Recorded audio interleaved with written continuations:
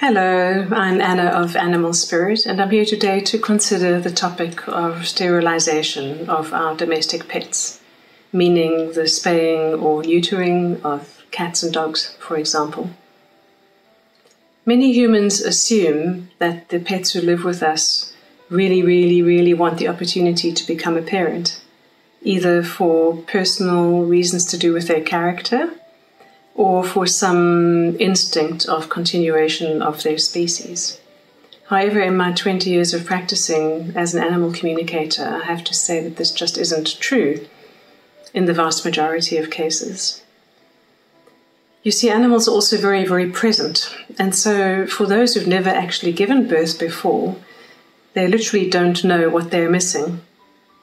They're definitely not sitting around wishing for a reality that they haven't yet experienced. Also, animals, being as present as they are, don't live in the future.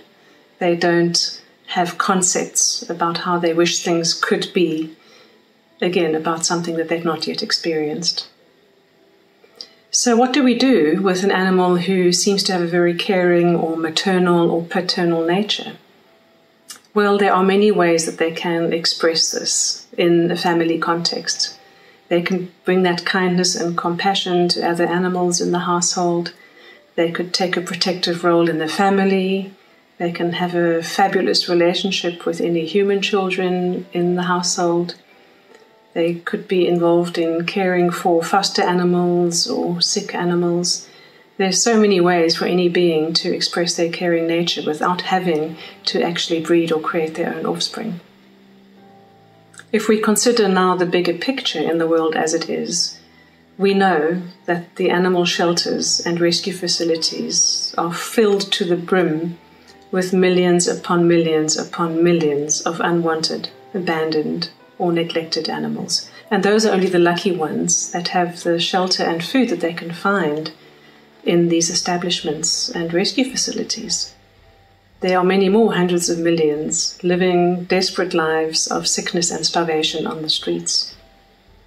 And we all have a role to play in this, even if we know that we can find loving homes for the kittens of our beloved cat. What happens to the kittens of those kittens, and so on further down the line?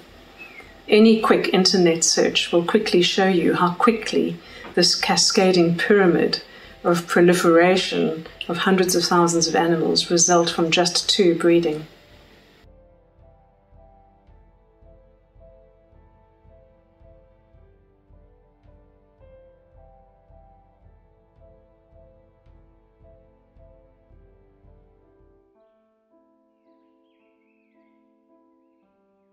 I do support sterilization, and when I'm having to explain to animals what the process involves, the surgery, the recovery, and the hormonal changes that might follow, I always find them very accepting. Using telepathic animal communication, I explain to them with apology the state of the world that us humans have created, with not enough space and loving homes for beings of their species. And I ask them to understand that preventing them having their own babies will help the quality of life of all of their kind. Without exception, I have found cats, dogs, horses, rabbits, and all other manner of domestic animals to be very understanding and accepting of this. So I ask you to consider carefully and to avoid projecting any ideas you may have of cute babies or the desire to be a parent onto the animals. Rather consider the bigger picture and do the right thing.